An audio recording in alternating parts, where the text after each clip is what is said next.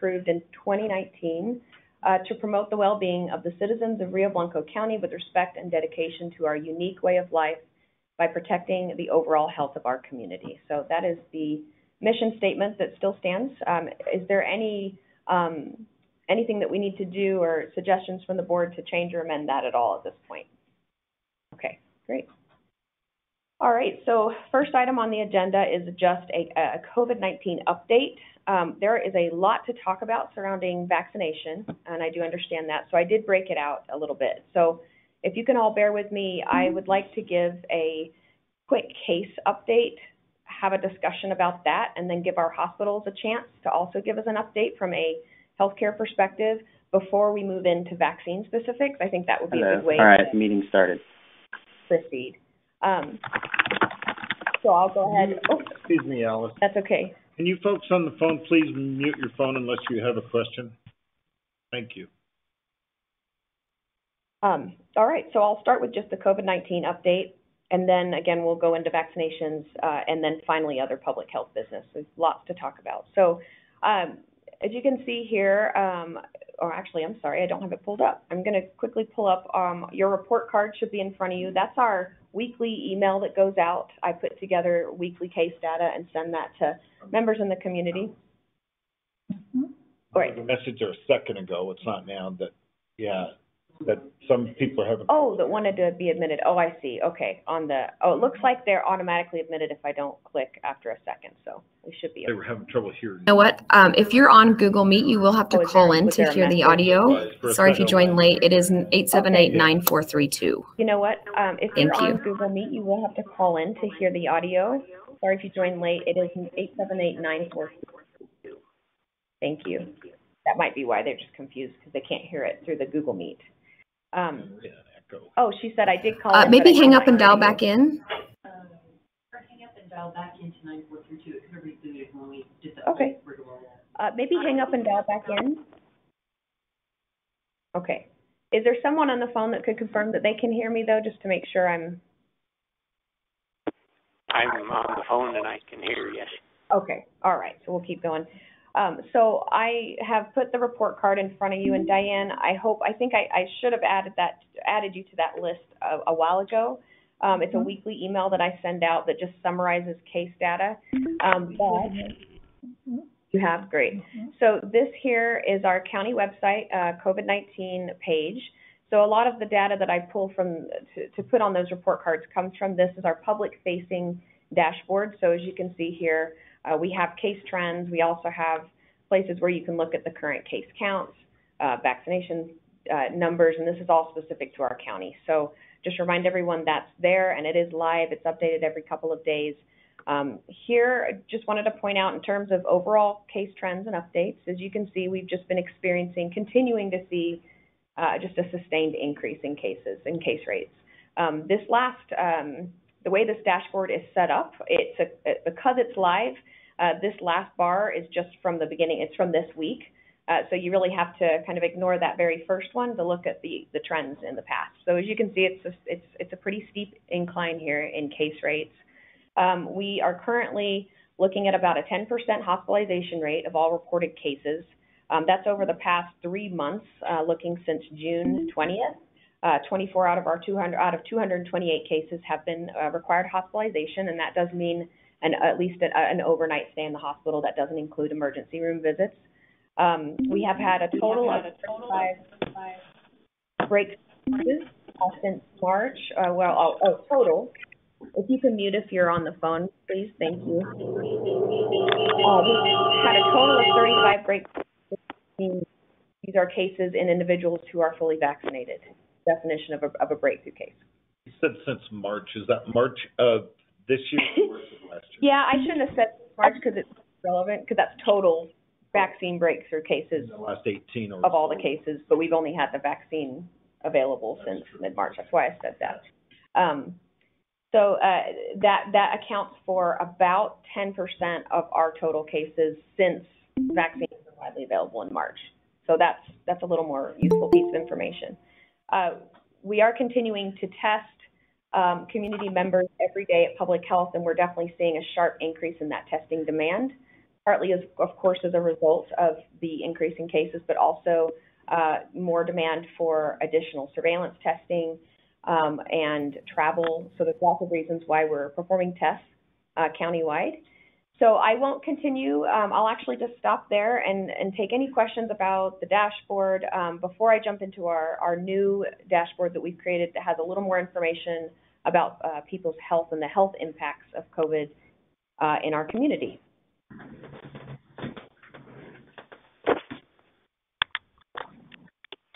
Do we have any questions on what we've covered so far, Jeff? Just on Alice, thank you so much for this information. The term vaccine breakthrough is a little troubling because it sounds like a vaccine failure. It sounds like these people received the vaccine. Not only did it not protect them, but we're seeing that currently 10% of all people getting this now have been vaccinated. How do we know that the vaccine itself is not the Delta variant? Well, the term breakthrough, I'll just say that is the generally accepted term worldwide. So I didn't come up with that name, but I can see what you're saying. But it does refer to cases where someone has received full vaccination status, however, have then contracted COVID. And I do go into that in quite a lot of detail in the next section about vaccines. But is what they're getting the same as what the other people? Is it COVID? Is it same thing, or is it a different thing that they're coming down with after the vaccine? No, it's the same virus. The dominant strain here in our community is the Delta variant. So it's not caused by the vaccine, but it is the same virus that's in the community that everyone else gets. Verified by the PCR testing? Right. Yep. It just means they've been infected even though they're vaccinated, is what that means. Quickly, when I was on a call here a month or so ago with the governor, his narrative at the time was that being vaccinated you may have a breakthrough case, but the odds of ending up in the hospital were significantly less. Is that the case here? Do you have any data on, of these 35, have any of them ended up as an overnight stay, I assume, in the hospital? Yes, and I actually have that very detailed in the next slide. So in the vaccination section, I've got a lot, and I can show that. No, it's okay. But we're seeing it a little different than what they were thinking a month ago. No, it's actually right in line with what the state and the nationwide data and statistics are here locally. And I can show you, it's a good opportunity to jump into the new dashboard because that's part of that. Do we have any other questions on this so far? I see Carly raising her hand in the back.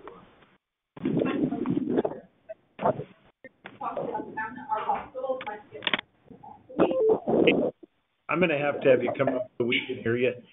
I'm getting a lot of static here. I know, and I think, I don't know if anyone's not muted, but just another reminder in case you're not muted. There is talk around town that I have heard from people that our hospitals are at capacity, and I don't know if you can address that or if one of the hospitals is online, if they can address that. Yes, and that is actually the next item on the agenda. So I've got hospital update, and actually both of our hospitals, I'm going to invite them to give an update. So that's a perfect question since they're here. So let me show the new dashboard because it's still relating to case data. Get that out of the way, and then we can actually just go ahead and open it up to our hospitals, if that's okay with everybody. Yep. And then address vaccinations in the next section here. So this is something we've been working on. I've been promising you for quite some time. This is our new dashboard, and I just need to explain where it comes from, where this information comes from, and hopefully, looks like okay. So we got a little technical pause here. I have it shared on my screen here, so I'm hoping that No, that shouldn't matter. goes up there.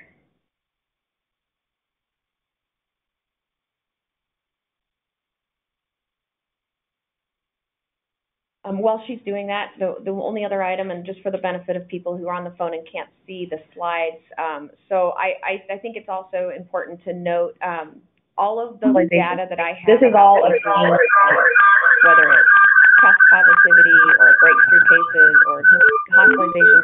This is all of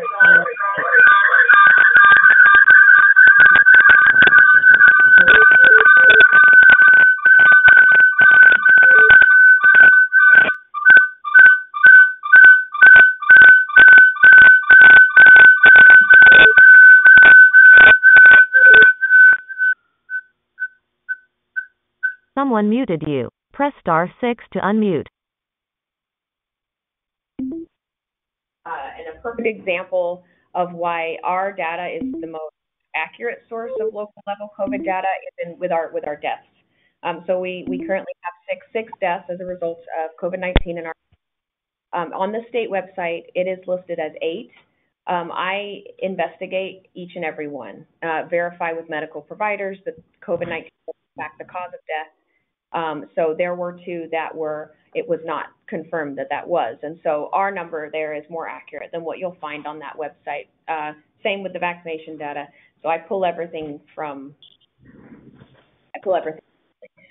So it looks like it's stopped working, and I'm not really sure why, because it's got me as presenting, but it's not showing my screen. So let me double check what I'm doing wrong here, because I'm presenting on here and it's not showing up there. I'm going to turn it around so you guys can see it on my laptop. Does that work?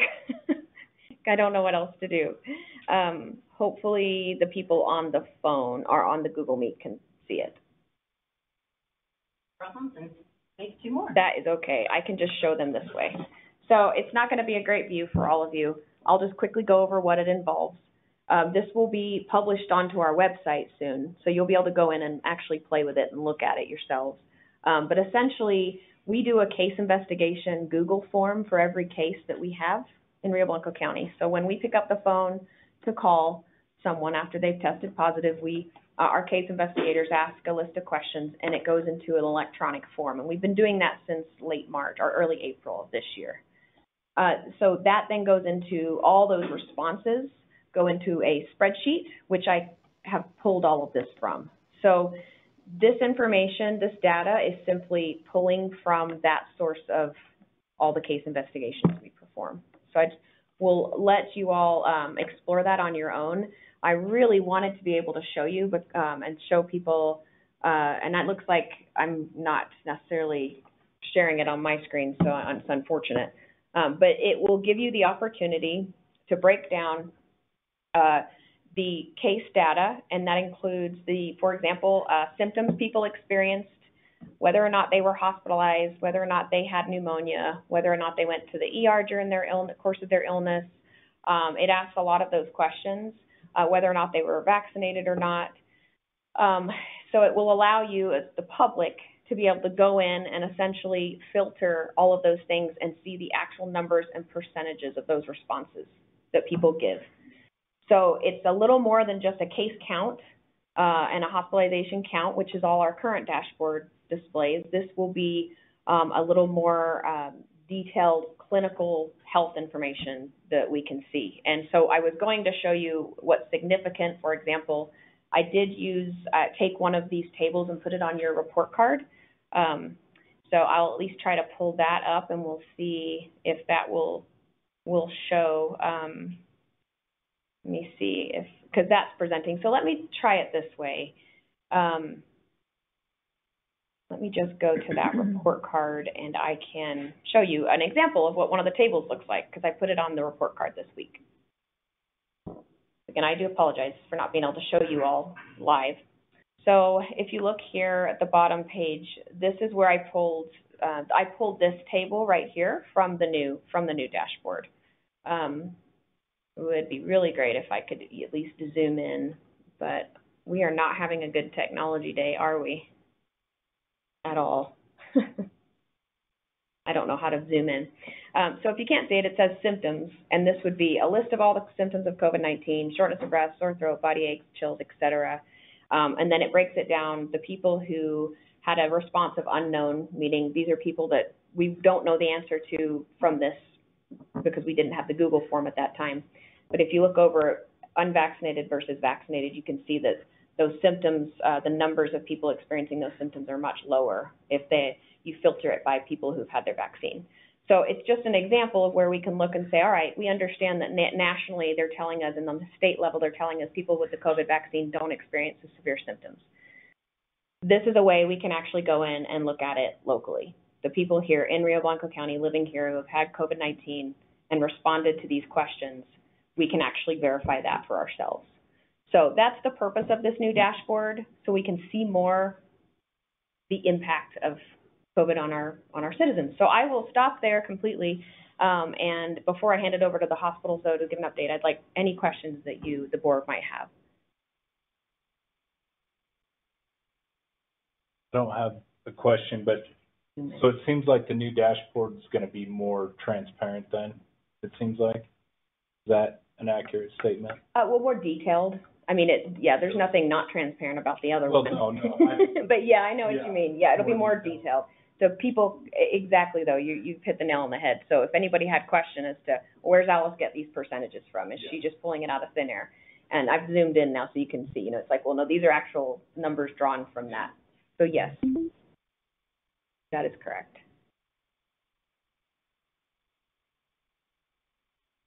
If there's not any other questions from anybody, I can open it up to our hospitals. But question. Hey, Alice. Yes. It's Jolene. So which of the vaccines are you seeing the breakthroughs in the most? Would you, and are you guys considering Johnson & Johnson vaccine breakthroughs as actual breakthroughs, since they didn't, say that they would prevent it? They just said you wouldn't be hospitalized or, in the ICU. But which, are you counting all three in the count, or do you know which one is the strongest of the vaccines? Yeah, that's a really great question. It's locally, that's a tough question because most people here got Moderna or Pfizer. We didn't have a big percentage of people that got the Johnson & Johnson. But yes, in the definition of a vaccine breakthrough case worldwide is full vaccination with either 2 doses of an mRNA vaccine, which is Moderna or Pfizer, and 1 of Johnson. That was just the prescribed dosing. So in answer to your question, yes, that is included.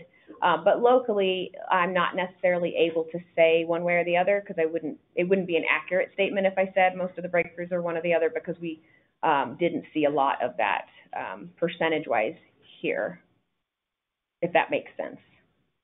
Mostly Moderna is what people received here. I hope that answered your question. And Gary, did you have another question also? Sorry, I'm just trying to fully understand this chart. The unknown category obviously has significantly more people in that category. I'm assuming, and I just want to make sure I'm right, that you're talking one person may have multiple symptoms here. So do you know how many people the total here? So it would, these categories? Yes, so it would be, and when you see the dashboard, gosh, it would make so much more sense if I could show it to you. There's a filter, and it will say, okay, you can select age group here, you'd select whatever you want to see. So this is all simply out of the responses received from these, from this survey with the total cases of what we have here in Rio Blanco County. So we're at 875 cases. Out of those cases, the unknowns are that portion of people that we weren't using that Google form, so we don't have a response. Or people didn't want to disclose that information. That's also completely fine too. So the unknown, that's why I wanted those numbers to stay there though. They asked me because it could be misleading if we didn't have the unknowns in there, right? Because then you could look at it and say, well, 2 versus 14, that doesn't necessarily tell you much because there's a lot of people we don't know the answer to. But from now on moving forward, basically any case from April on, using this form, we're going to be able to see what's happening in real time. So I could take the cases, filter it for like the cases in the last 2 weeks.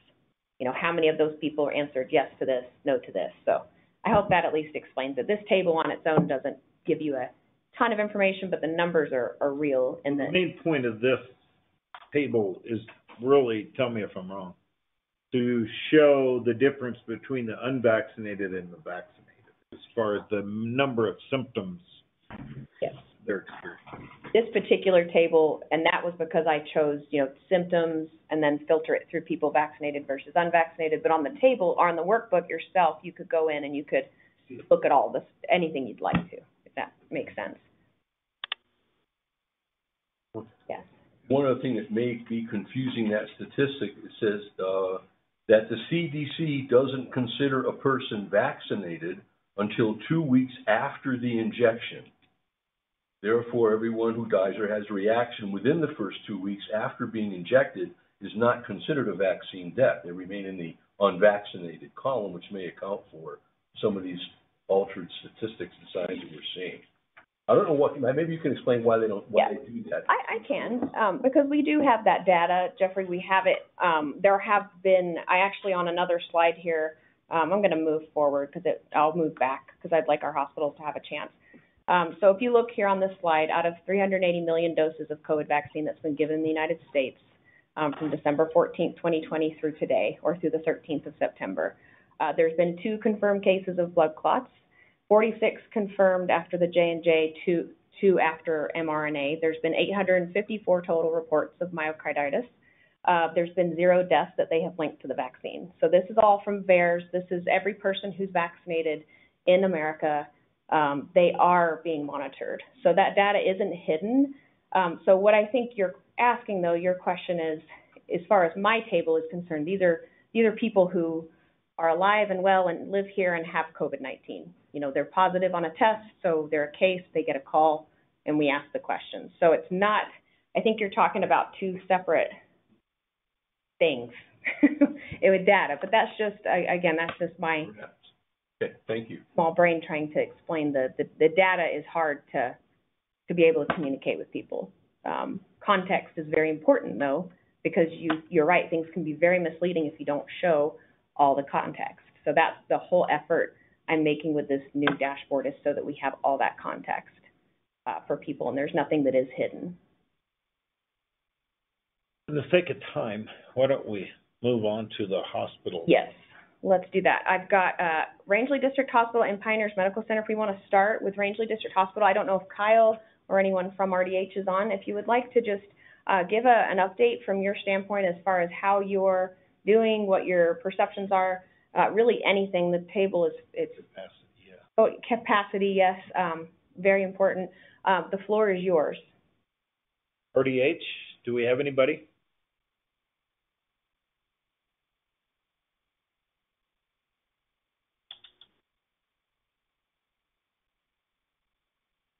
If you're speaking, we can't hear you.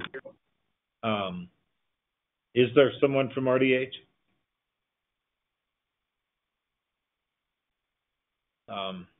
If I tell you what, if you are, we can't hear you. So why don't we move on to Pioneers? I saw Liz on there, or whoever you have designated to do this. Why don't we do that, and then we'll check back with RDH when you're done.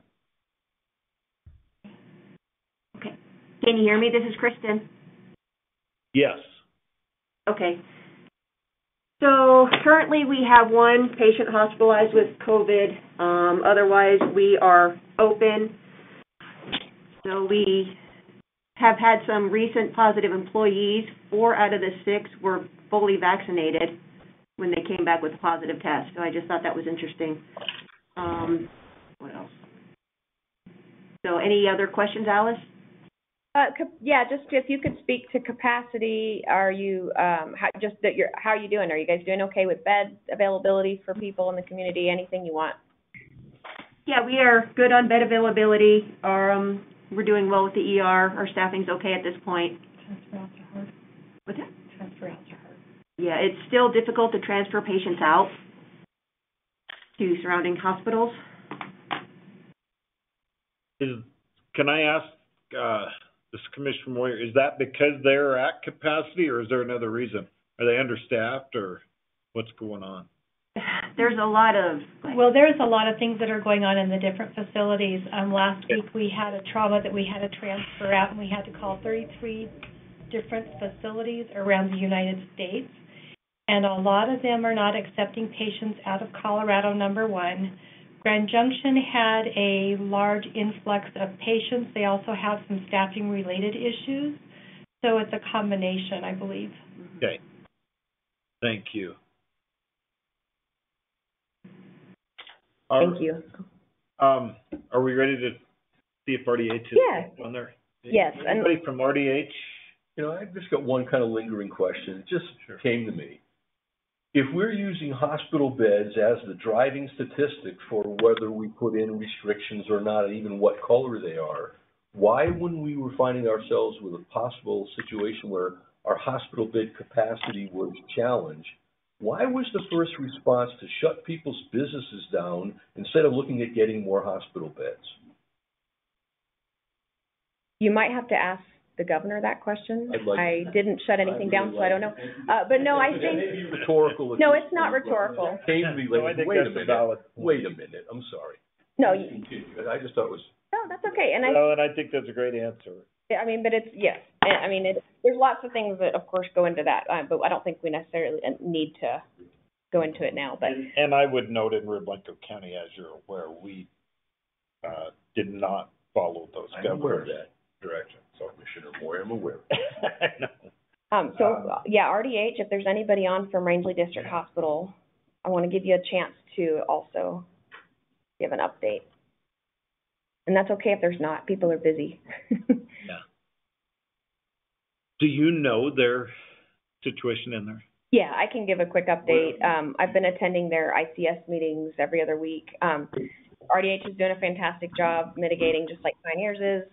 You know, they're dealing with cases, you know, inside and outside of the hospital. They're caring for patients. I never really can speak to capacity because I'm not there at the moment, at the time, but I believe it's similar from what it sounds like with what Kristen said. Transferring patients out is tough, and that is in a large part due to COVID. I mean, we have high record number of hospitalized people with COVID currently in the country and statewide, but we also are worried as a hospital. The hospitals, I know, I don't want to speak for them. Maybe, Kristen, you're welcome to jump in on this if you'd like to, but one thing that we are watching very closely is coming into flu season. We're worried flu might make a big comeback this year. We've also already seen a high number of RSV cases in kids, so we're worried about pediatric ICU bed availability nationwide. So I'm going to ask the question that I think is the giant elephant in the room, and that is, because I heard it on the street this morning, of staff, even right here at Pioneers, that are saying they're going to leave if they are forced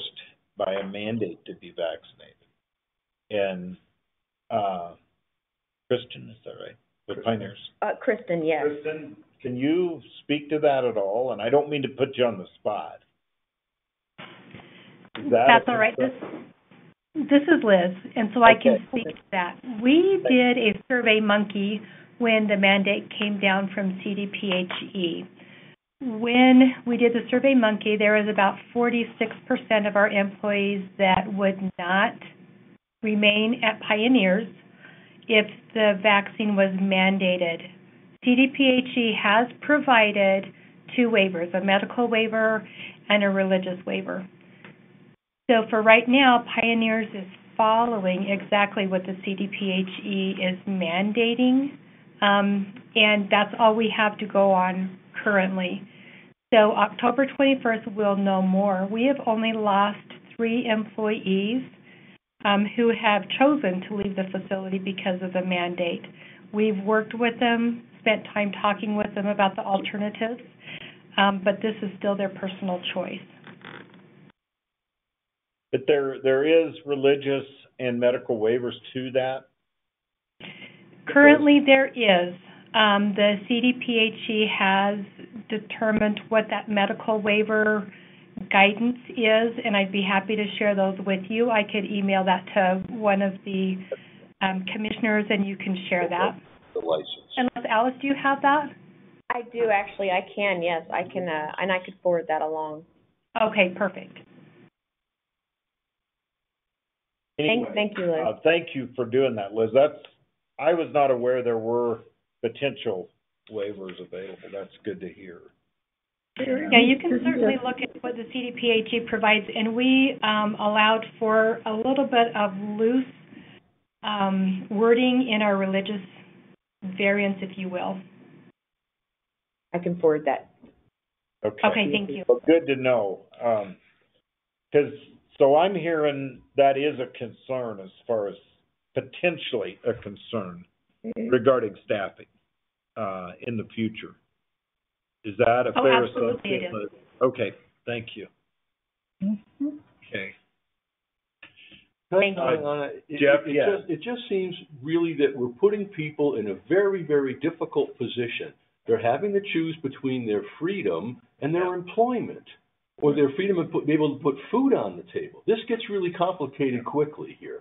And that really is which is more important, health or the Constitution and freedom.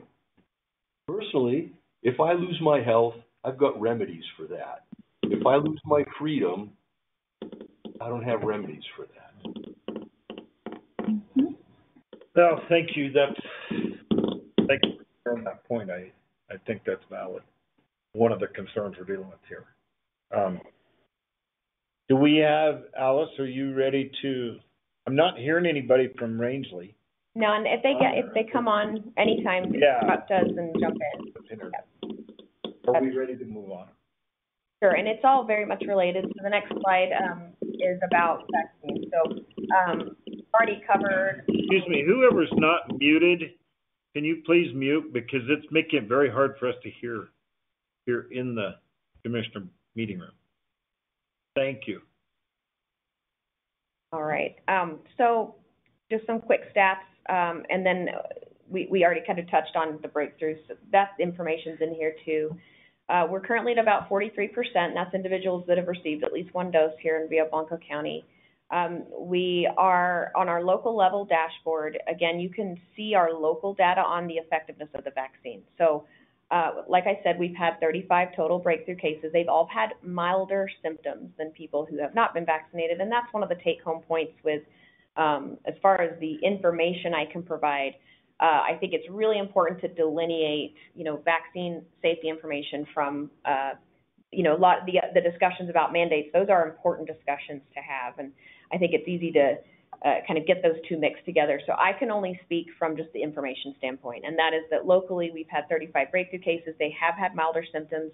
Only 2 of those were hospitalized. One was actually, again, after investigation. I like to look into the numbers to make sure I'm not just reporting numbers that I don't have, there's not quality behind them. One of those people was hospitalized due to just having multiple comorbidities, and it was out of abundance of caution to observe that individual is why they admitted him to the hospital, and they ended up not getting that ill, thank goodness, and made full recovery. The other, though, we did just recently have a fully vaccinated individual who was hospitalized for COVID. So we're tracking it very closely, and as you can see, of course, then that's a much smaller number than what we're seeing total. So that's 2 out of the 68 hospitalized people we've had were vaccinated. So it's important to just perspective-wise understand that the vaccine is protecting people.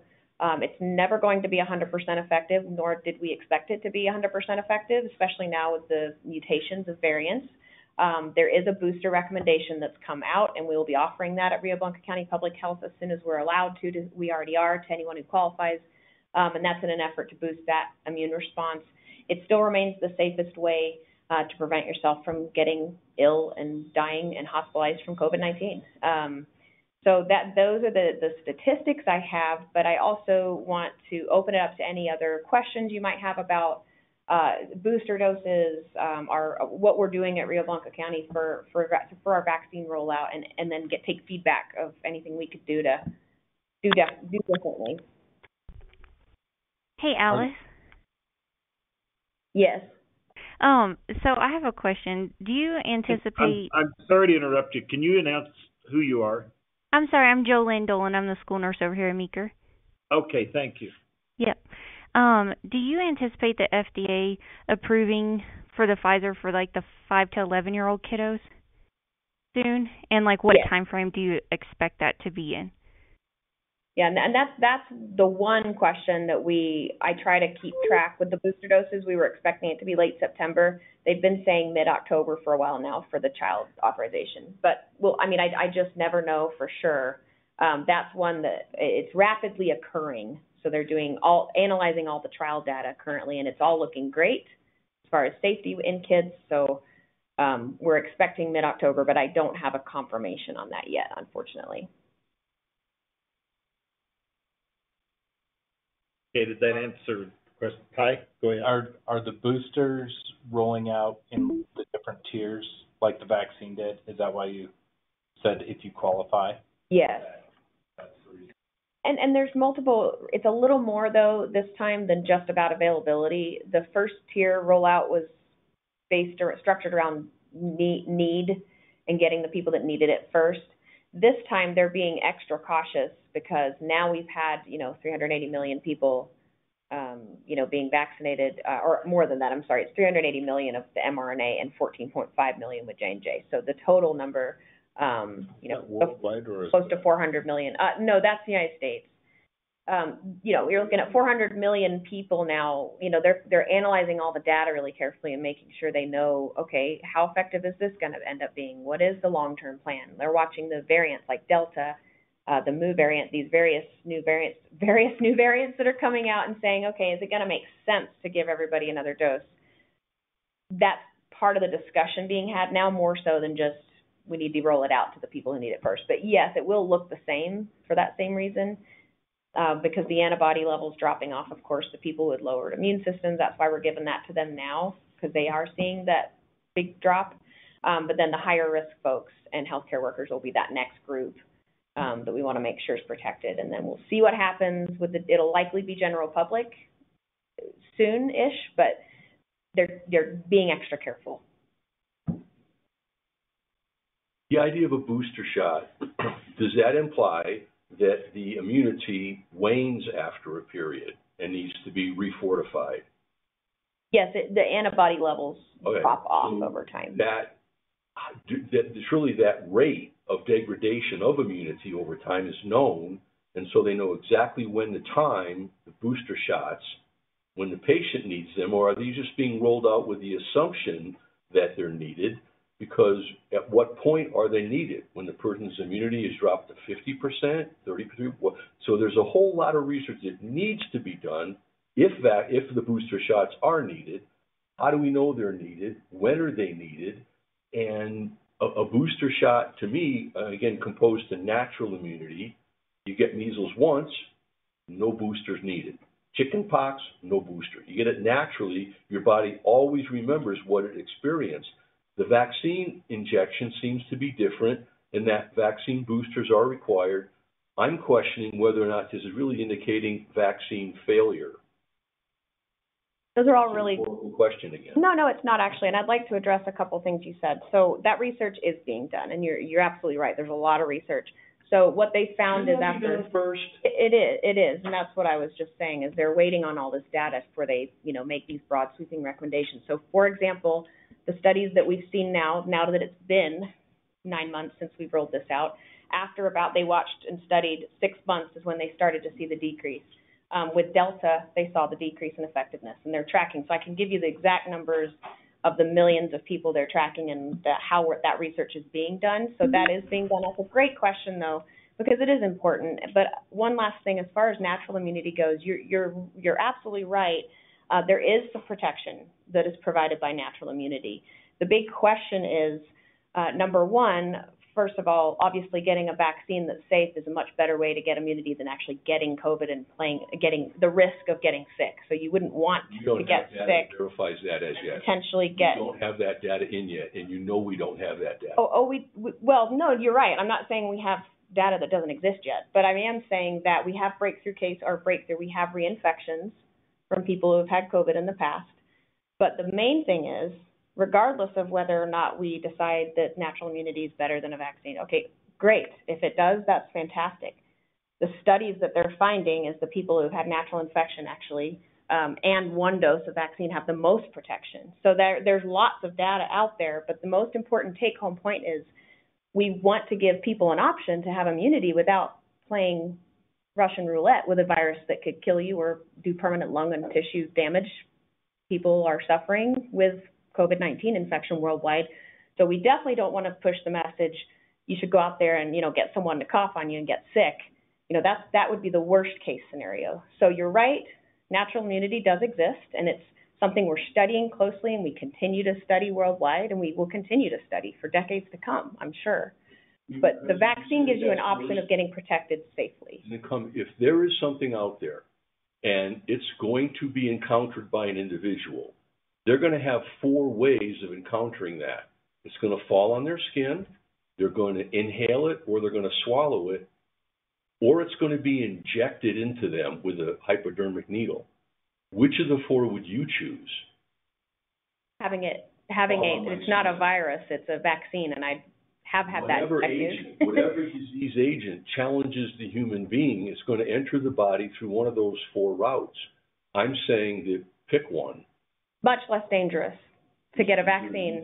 In fact, there's virtually no data on negative effects on the vaccine on the body. I've got it right here. So we have nothing but increasing childhood disease rates with increasing exposures to vaccinations. They're linear. They're one over the other. That's what I'm questioning. Is this a proper risk versus benefit response to a population with a 99.98% recovery rate? That you said no vaccines 100%. Nature is 99.98 by herself with no treatment whatsoever. That's remarkable. And yet we mask up the kids. That's not true. And now we threaten the 5 to 11-year-olds with a new vaccine, which the evidence does not support its administration. Well, Kids are okay. healthy.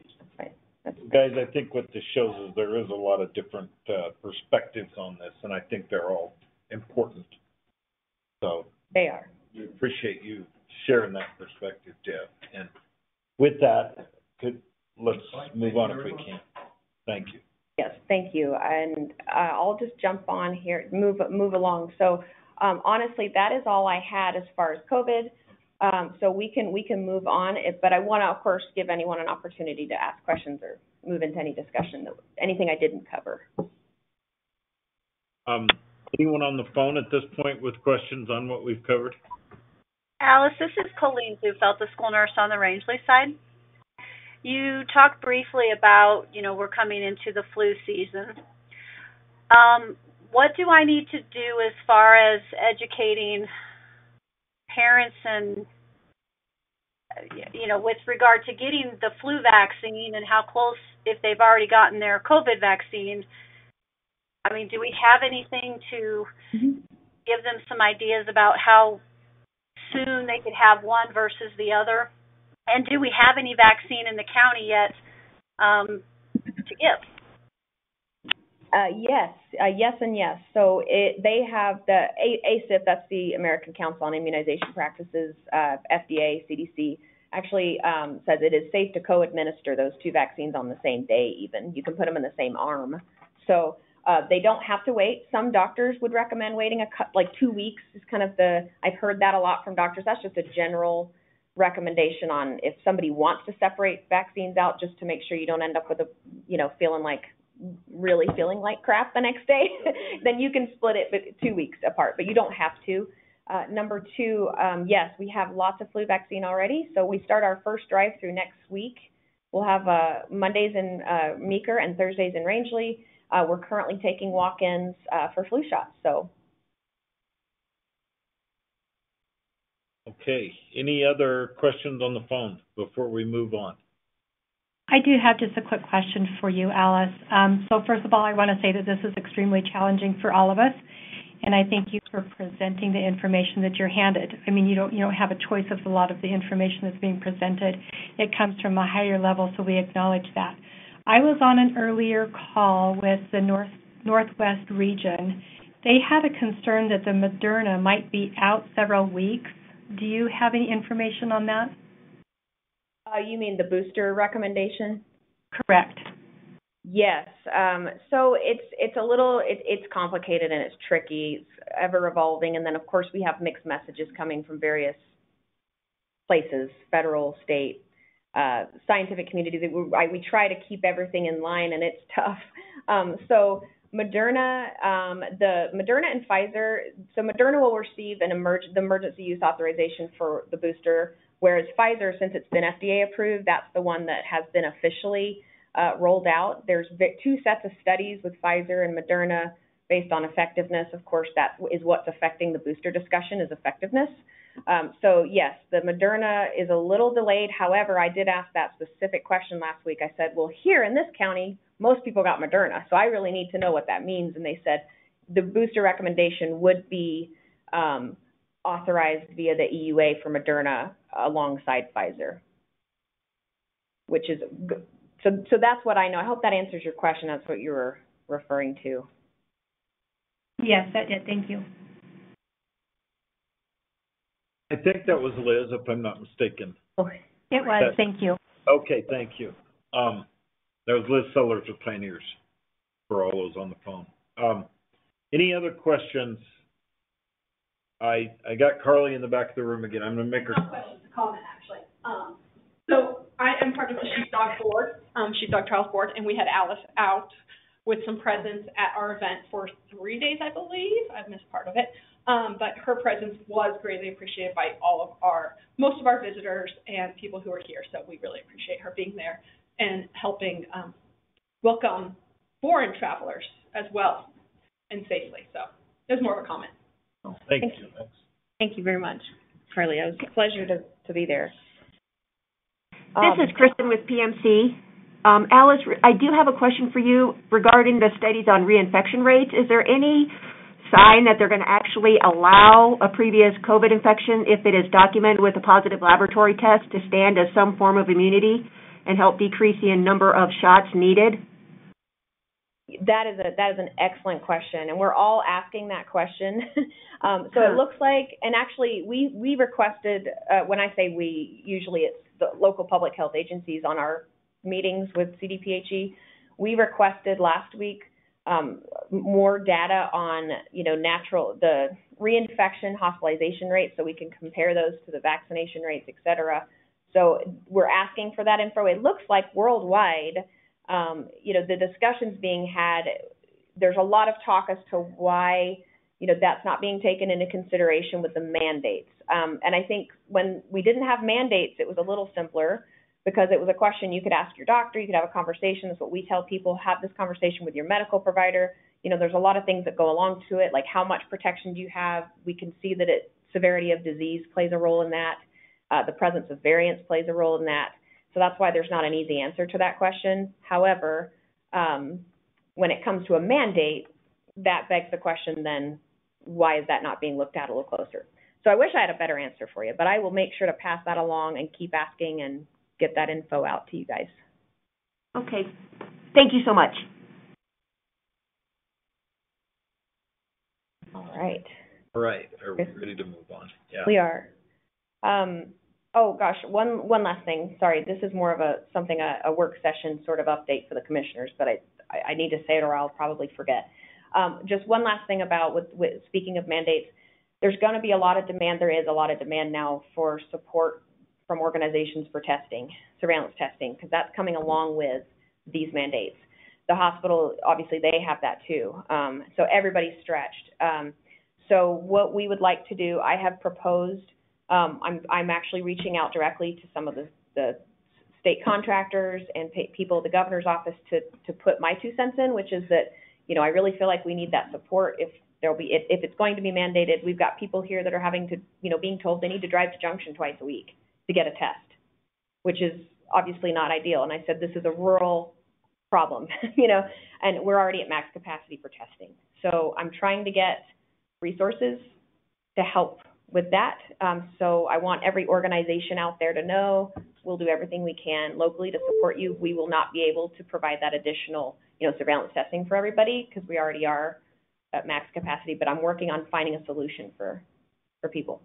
And since we're talking mandates, I think it's important to note that Rio Blanco County, the Board of Commissioners' position has consistently been that we are not enforcing mandates coming down from the state.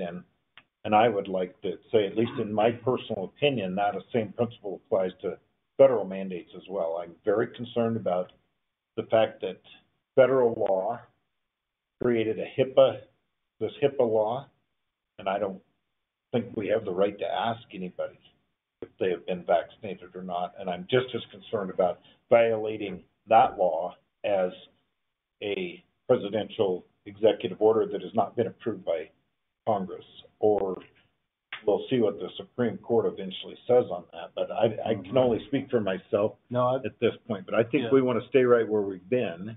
I would agree. I'm not pro-vax. I'm not anti-vax. I'm not either. I'm not. Yeah. My opinion. I know. Yeah.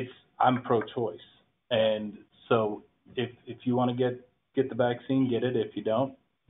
And so I think it's, I've always said it's not the government's job to protect our health. It's the government's job to protect our rights, and I'll just leave it at that. And it's kind of disheartening that they're putting this. I mean, they're going to destroy our rural health care and everything that we've worked so hard for, the hospitals have worked Yeah. so hard for, to expand, offer services to our community members, and so that's disheartening. But anyway, since we're talking about the repercussions of this mandate and the stress it's going to put on testing, et cetera, just for everybody's information, I think it's fair to say Commissioner Rector's not here, but two of us out of the three, and I have a sneaking hunch he would not differ in his opinion, but I can't speak for him. We're both sitting here saying, as far as a county, we don't feel obligated to enforce the mandates. I think, is that fair to say? Yep. That's not a vote, that's not an official action, but that's what our position currently has been and will remain, I think is the way to put that. So, with that being said, I know that we're at 2:30 and we're not close. Okay, I don't have it. Actually, we are. I don't Okay. have anything really specific other than I just wanted to get any feedback from you on 2022 goals for the department direction. I know with our work sessions, we do a lot of this, but for the sake of the Board of Health being here. I think you've done a great job with the testing and the making the vaccines very available. And as far as our goals, I think at this point, just survive. yeah, That's a good goal. It's, we're gonna have to give a little thought to that. But that's my take on it. What are you guys' Diane? We haven't heard a lot out of you here. Well, I happen to know that the mandates that came down came with the suggestion to all the healthcare facilities in the whole country that if they don't follow this mandate, then the federal government will withhold funding for Medicare and Medicaid that is probably around 60% of most hospitals' budget. So that's why their hands are pretty well tied. But nobody is offering to pay for the weekly tests that are suggested. If you don't want to be vaccinated, then you have to submit to a weekly test. But it's going to be self-pay or take a hike, one way or the other. I'm challenging right now the religious exemption because I work through the hospital in Craig on the CISM, sort of a counseling for critical incident stress management that we do. And I prefer not to be vaccinated, so under their mandate, then I would have to be, or they have to approve my religious exemption. So I'm supposed to go over there tomorrow. They wanted to do a Zoom meeting, but I don't like to do Zoom, so I'm going over there. So consequently, I'll find out how close they are to accepting. For the religious exemption, you're supposed to bring your minister. I don't have a minister for what I'm claiming. So consequently, they have to go along with me in what I believe and how I feel. So this is going to kind of test it, and I would be glad to share whatever results come back with the commissioners and everybody. So at this point, and I want to let everybody in the room know that I have this natural immunity or autoimmune because of the COVID that I experienced in July, and I was one of the hospitalized patients. And Maury didn't actually talk to me, she talked to Terry when she did the follow-up questionnaire. So consequently, I feel like I have kind of a depth of exposure to the whole event here. So that's kind of my opinion, and I'd be glad to entertain any questions. I would be real curious what the final decision there, Craig, is regarding your situation, and I wouldn't be surprised but what the hospitals are curious about that as well. Well, they let us know that their hands are totally tied because of budget constraints, so they have to follow this mandate. But I like your suggestion. HIPAA came from a federal, and mandate came from a presidential suggestion. And that remains to be seen whether that was constitutional or not. But it sure puts them in a difficult position because they're losing staff potentially over it as well. And then my suspicion is they won't be able to provide the level of care that they need to. So they're damned if they do and they're damned if they don't kind of a system. thank you for giving us your perspective and let us know. Thank you. So where are we at? Mostly, I don't want to ignore just mental health. There are a lot of things we still care about in public health. And so 2022, part of the goals, as long as you're okay with this, my proposed goals would be, of course, continuing doing everything we can to support people through the pandemic, expand access to family planning services, not expand our services, but the access to, which that's coming along, fortunately, because of great partnerships we have with our hospitals. And then continuing, of course, to work with the hospitals on other community health goals. For anyone out there who's emailed me in the last couple of weeks, I haven't responded to you, I will respond. I definitely won't forget about you. And then mental health, of course, that's still really important. And I know Ty's been having part of the conversation with the opioid settlement money. And if there's anything you have for me on that, any updates, let me know. But right now we're still it's kind of in organizing, figuring out who's who in the zoo. Once we get that figured out and it moves forward, I'll definitely be in touch and keep you posted. Yeah, we want to keep that as a focus, doing whatever we can to expand, resources and educate people about mental health in the county. That's all I have for the meeting. Hey, before we adjourn, is there any additional thoughts anyone on the phone would like to share or in the room? First, let's go for the phone. Hi, this is Liz. I just wanted to clarify, and could you remind me what the lady's name was that just spoke about her concerns in Craig? What was her name? Diane Mobley. Okay, thank you. Mm-hmm. I did, and I just want you to know that with our religious waiver, we are clearly following the EEOC guidelines. So we don't pick and choose what your religious rights are. I feel like that's a violation of the EEOC. So right now we are allowing people a waiver, and I'm not the judge or the jury of that. Now if the CDPHE comes down and mandates a process for us, unfortunately we'll have to follow it. Thank you for sharing that, Liz. That helps. I know that helps me get my head wrapped around what's going on. So, anyone else on the phone that has any additional thoughts to add? What about in the room? Are you good? I just want to thank everybody for putting up with me sometimes. Thank you, Alice. I really do appreciate it. Thank you. Thanks for being here.